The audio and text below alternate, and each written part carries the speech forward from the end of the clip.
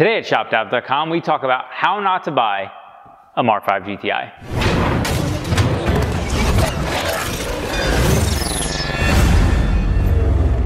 The MK5 GTI was produced from 2006 until 2009. For its time, the MK5 GTI was a pretty solid performing vehicle, but not this one. The MK5 GTI was the first performance Volkswagen model to come standard with the DSG transmission as opposed to the standard automatic. The MK5 was also the first GTI to have an independent rear suspension and is the only GTI to come from the factory as standard with xenon headlights still to this day. From 2006 to 2008, a MK5 GTI would have had a 2-liter turbo FSI engine with a timing belt, and from 2008 till 2009, this car would have a 2.0T TSI engine which would have a timing chain. Around 2009, it was touted by most of the enthusiast community that the TSI was much better than the FSI because of all the issues with camshafts, cam followers, high pressure fuel pumps around the FSI engine. But due to these timing chain issues that are currently happening with TSIs, it seems like that may not be the case. We do have common problem articles for both TSI and FSI engines, which we will link to in the description below. They will be helpful if you own a TSI or FSI engine, or if you're looking to buy a car that has an FSI or a TSI engine. We also have an FSI engine build for a big turbo that we did on a MK5 a while back, and you can check out that series if you're into performance and upgrades. So this car is 2009 MK5 GTI, 194,000 miles on it. So the expectations here of what this car is going to drive like, be like, and just overall fit and finish is probably going to be pretty rough. I expect any car with 200,000 miles to be not in great shape. So at first glance, this car is a little loud, most likely tire noise.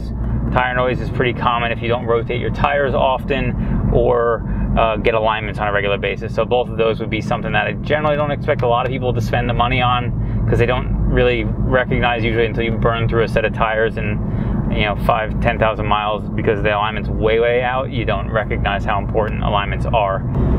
Performance wise, it accelerates pretty strong. I believe this car actually is tuned. It does have a boost gauge, so we could easily test that just to see how much boost we put out. No, it does not appear to be tuned. It's got 8 PSI, so you're probably not gonna be able to hear it, but at stop, it does sound like there's some binding going on in the front shocks. That's at low speed. It probably needs strut bushings or bearings. It's not urgent, but something to be aware of.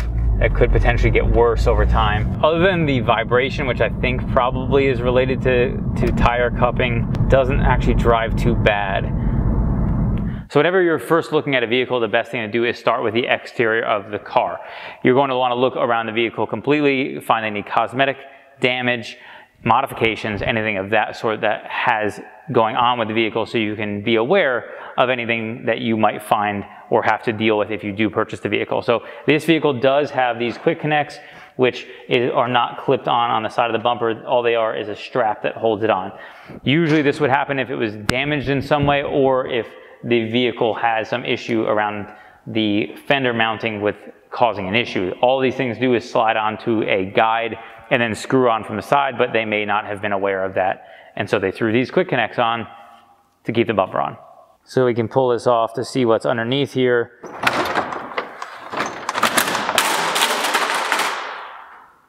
Yow! Pranked, baby! The bumper clearly fell on the ground. There appears to be an issue with the mounting of this particular fender. There was a bracket that actually would mount in place here that appears to be missing. So whatever was damaged, there does appear to be a bracket right underneath here that is not mounted on the bottom side. So that actually looks like you could probably just put a screw back in it and fix that fender right there. So, problem solved. Now the grille of this has an aftermarket emblem in it. It has a red insert that may or may not be your taste. Slightly modified. It also has holes for what was likely a Euro plate at some point. Now a MK5 GTI would have a side skirt on here that would be a black textured piece. This car has no side skirt and damage right here in the rocker. I assume that's probably what knocked the side skirt off. So on this vehicle, you would want to replace that to make it look like the other side. Whenever buying a used car, you will want to look at the wheels. Oftentimes they will be curbed up. These aren't curbed, but they are aftermarket wheels. and they have some very nice road hugger Ultra GTs.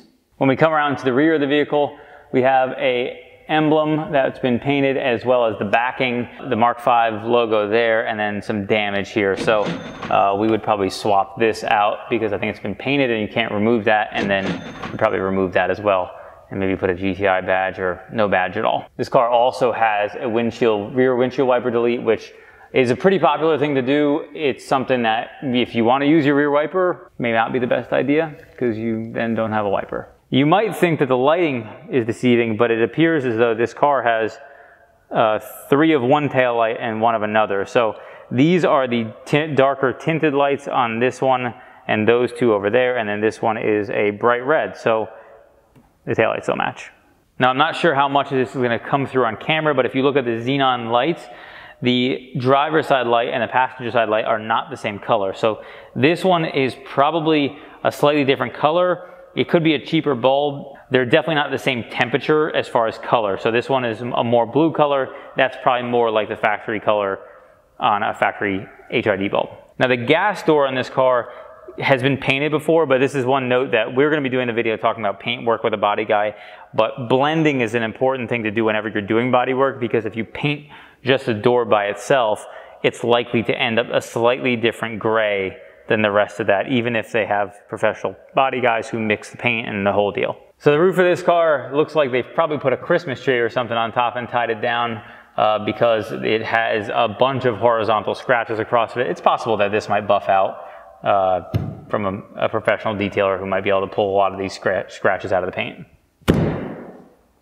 Scratches. We also have a broken windshield on this.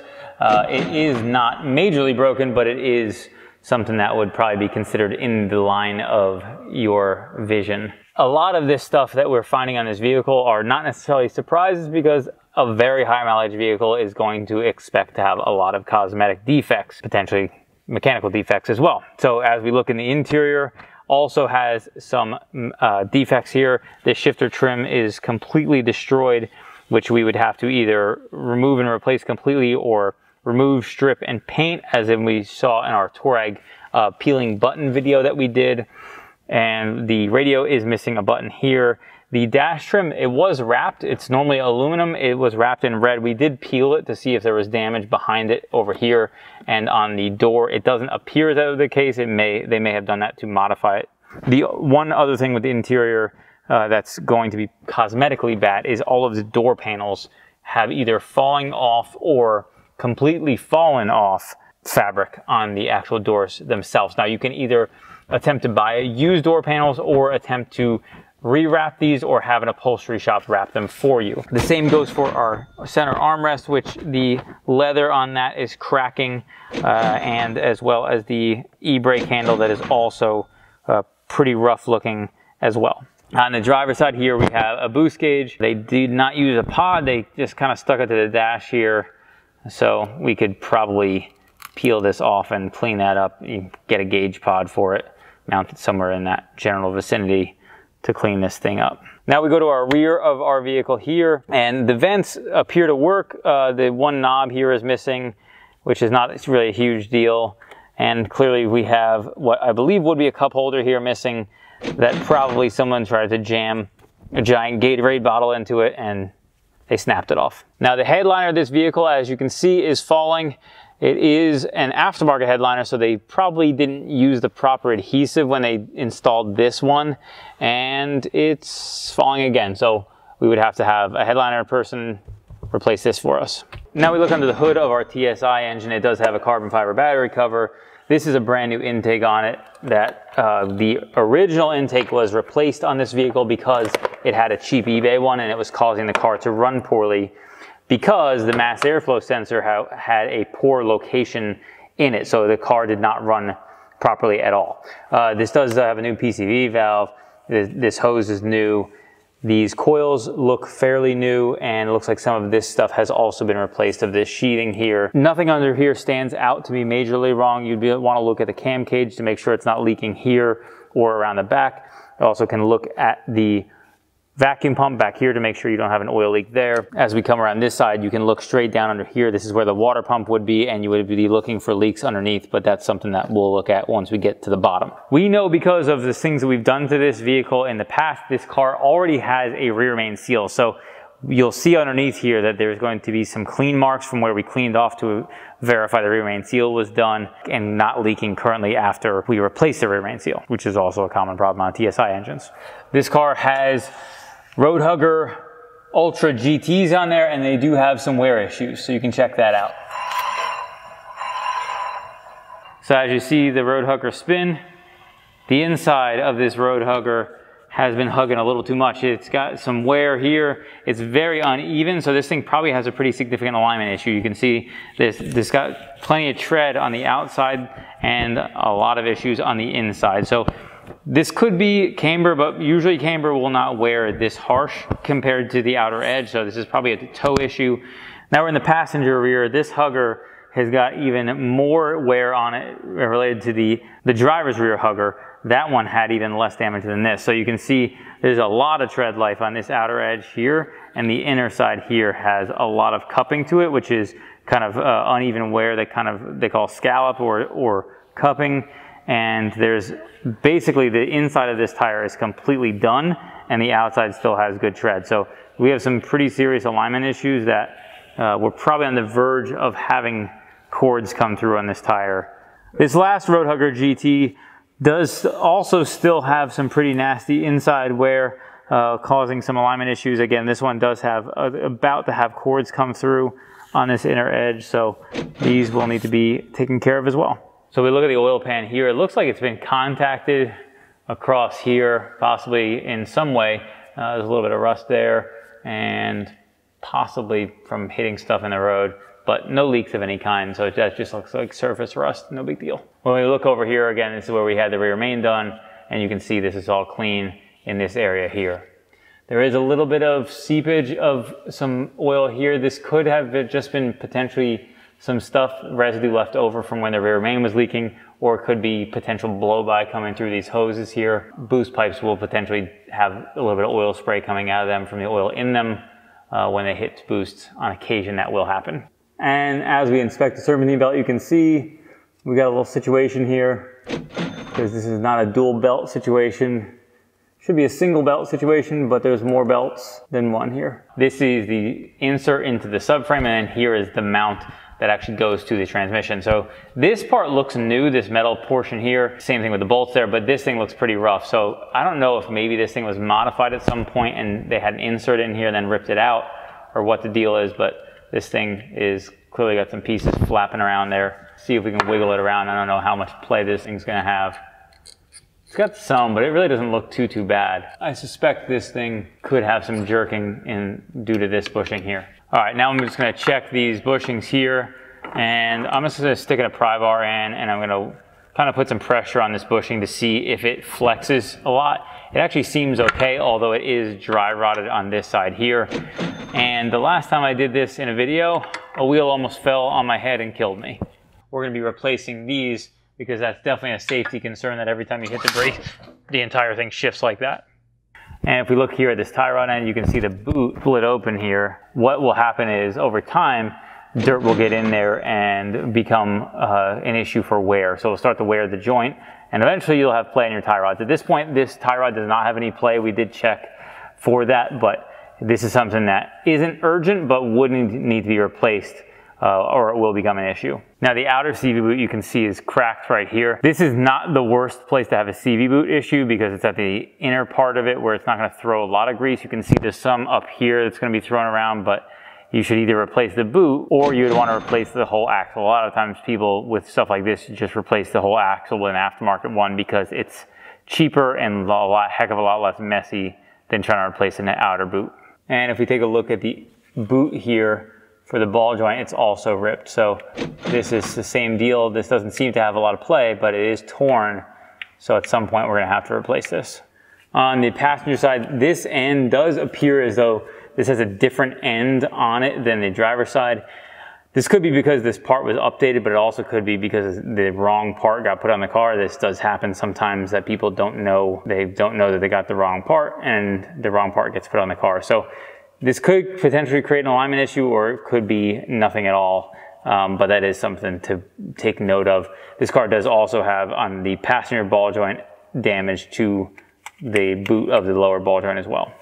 Now this car also has these Swaybar and Link boots torn as well. They don't appear to have a ton of play, but that is something, again, same deal, could be an issue in the future. This car does have some kind of oil leak in this area as well. So it looks like it's not too big of a deal, but it is there, and it could be this lower timing cover, which would be addressed if you were to deal with chain stuff anyway. So, but that is something that we have to take a look at. And here we have at the back of an exhaust clamp here, you can see all this moisture that you see here. This is because there's an exhaust leak. So a byproduct from exhaust is water, and when it leaks, you will see kind of wet spots in that area. So generally not a big deal. It is just something that you usually will have annoying noises related to exhaust leaks like that. Now, we're in our vehicle. We are going to get a scan. You should do this on any vehicle that you're going to purchase or thinking of purchasing. We're going to do a full scan. This is with OBDeleven. This is a Volkswagen Audi specific scan tool. They did just release their newest version, which is on iOS and Android. The previous version was Android only. So we're going to start by doing a full scan, and AC control module and secondary air injection solenoid valve. So we probably have two different issues. I know this car did have an air conditioning issue, something relating to the AC control module, which usually wouldn't be AC compressor. It's probably fan related, which could be an issue because the fan control modules are built into the fans. Then you have secondary air, which we would have to diagnose separately. Go into air conditioning, high pressure sensor. So that actually could just be as simple as an AC high pressure switch, short to ground. Yeah, that's certainly could be a AC high pressure switch, which would make sense why the air conditioning wasn't working right. And we go into central electrics faults and left low beam headlight bulb. That could be because it's aftermarket, which we saw when we inspected it. It looked like it may be the wrong bulb. So it may just be an aftermarket bulb that's not communicating well, not playing nice with this car. So it thinks that the bulb is out. And steering column electronics, this is all faults related to the battery dying. Could have been an ignition switch that's either bad or going bad or went bad previously and then got fixed. That type of stuff you just erase and then only worry about if they come back. This looks like it could potentially have a door latch issue. That is not uncommon on pretty much most current model Volkswagen Audis have door latch issues that are sporadic. We have a bunch of articles that show you how to do it and replace it and diagnose it and a bunch of things like that, which we can also link to. Now, the last thing that I would want to check on a TSI engine is for timing chain stretch. Now, what you would do in that circumstance, we have a DIY that shows you this, but you're going to check with the scan tool. It's going to tell you the stretch range. Again, DIY will link in the description. And this car, it has a stretch number. It's at 4.1.